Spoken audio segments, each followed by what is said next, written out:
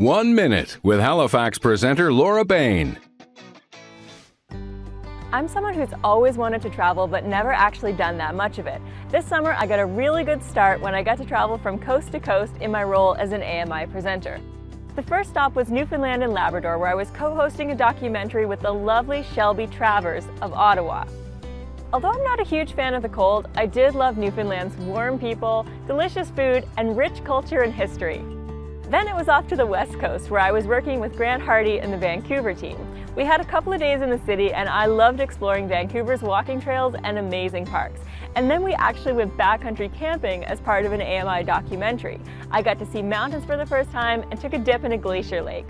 All of this traveling has helped me feel more comfortable with navigating unfamiliar environments and talking to the locals.